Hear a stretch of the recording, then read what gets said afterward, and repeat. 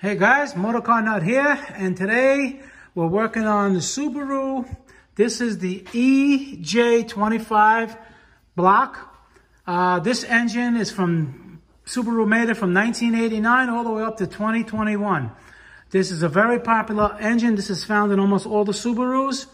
The block itself, the EJ25, then you have the heads. There could be a double overhead cam. There could be a single overhead cam. Turbocharged engine, normally aspirated. So if you have it, it says an EJ25. All right, you can learn a lot of stuff. What I'm going to do with this one is I'm going to rebuild this one. It's all apart, obviously. I'm going to put it together. I'm going to make a video on how to put it together. This video is how to take out the pistons. From the FB, the new one that replaces this engine, it's different. I have a video on that one if you want to watch it. I'll put a link on below. But the EJ25s have plugs here. There's one here, and on the other side, I'm going to remove it and show you what they look like. But there's plugs that would have to come out first. It's going to be a 14mm hex.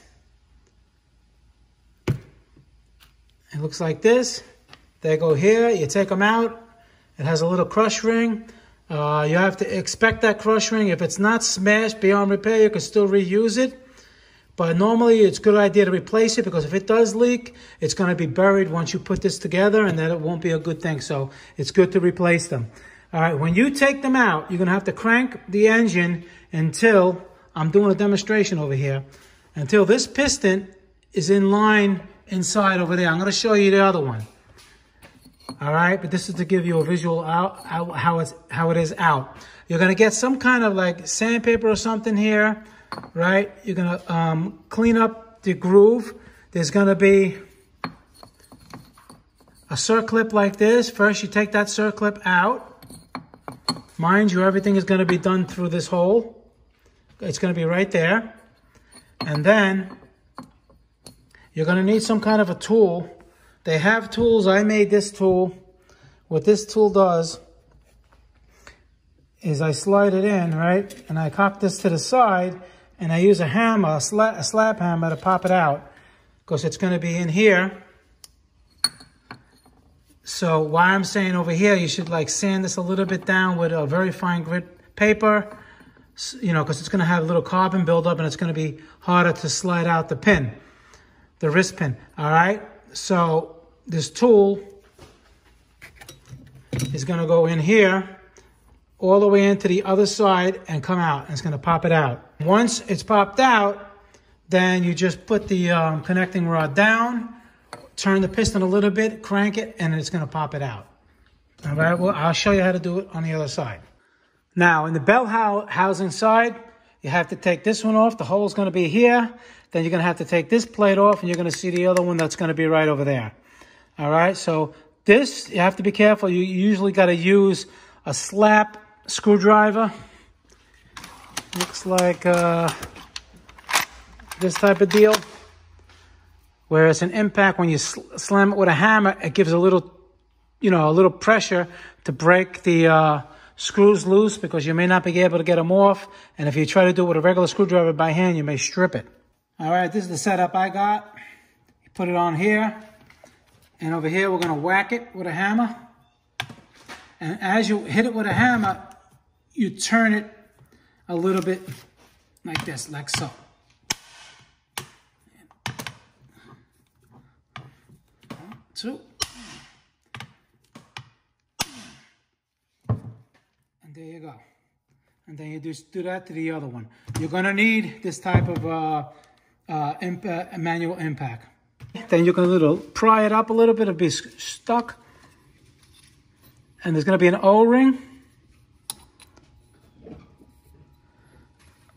This should be replaced as well.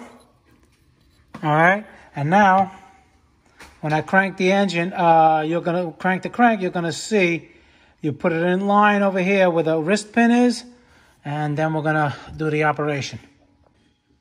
But before we do that, we're going to take these off and take this plate off. Okay, you got to take out these hex screws. They're 4mm. And you have to pry it a little bit. Don't bend it. It's held on with a gasket maker. Okay, it comes out. And then it exposes the other one right here, where we'll have to get out with the 14mm hex. So like I said, you crank it until it's something like that. You see that? Now you're gonna get a needle nose pliers, squeeze those two tabs, take the circlip out of there. And then, like I said, get a little piece of sandpaper, you know, like maybe like a 400 grit on your finger, and try to like sand down a little bit of carbon so it makes the wrist pin come out easier. And that's what I'm gonna do right now. All right, like this, what I would do is put this in there, roll it in there, and yeah, just lightly do it.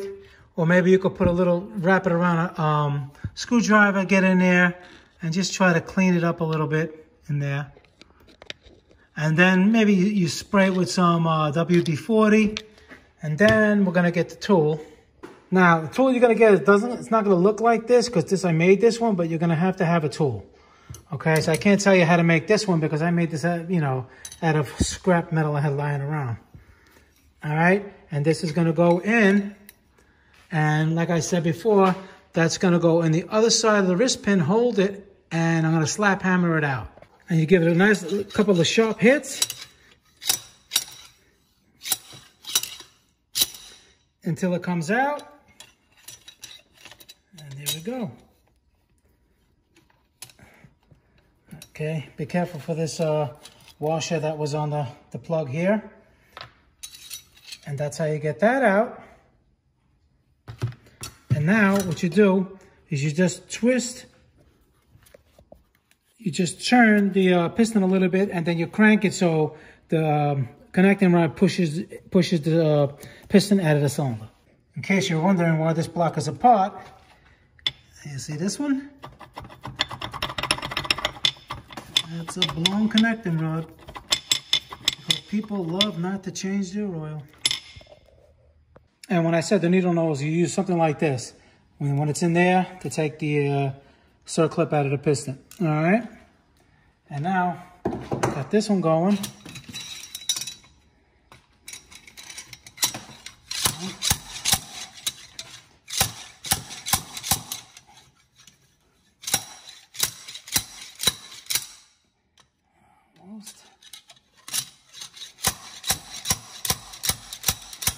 Some of them are really in there.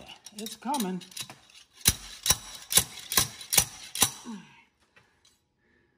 Maybe it's hitting on the side. Let me just move it a little bit. Okay.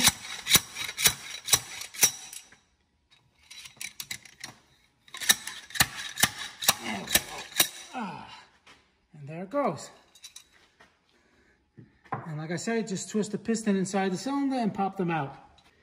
Like I said, you just turn the piston a little bit, and then when you crank it, it's going to pop it out just like this. Get it a little bit far, a little bit so you can grab it. And they're very tight in there, so you got to be careful. But they come out. Good to get a little, maybe a little, not sandpaper, but a little scouring pad just on the tip over here. Maybe there's a little bit of carbon before you try to pull it out. There it come out, but these are worn. Look at that. They're not supposed to show all that wear. That side, that's all because of lack of lubrication, and that's it. All right, so that's how you take the pistons out. I'm gonna split this block. Gonna take the crank out. I did a block split on a FB25. It's basically the same thing. It's just that over here, it's got an oil pump on the EJ, and the FB doesn't have it like that. It's on the cover, and this is a time and belt motor. FB is a time and chain motor. So that's all we got right here. And I'm going to rebuild this like I said before, if you want to stay tuned for that series. All right, guys, MotorCarNut, please subscribe, hit the like button. Any questions pertaining to the video, leave them. I answer all my questions, try to get you guys back on the road as fast as possible. I appreciate a donation to the channel if you learned something today. And I'll see you guys in the next video. Thank you very much for watching and all your support.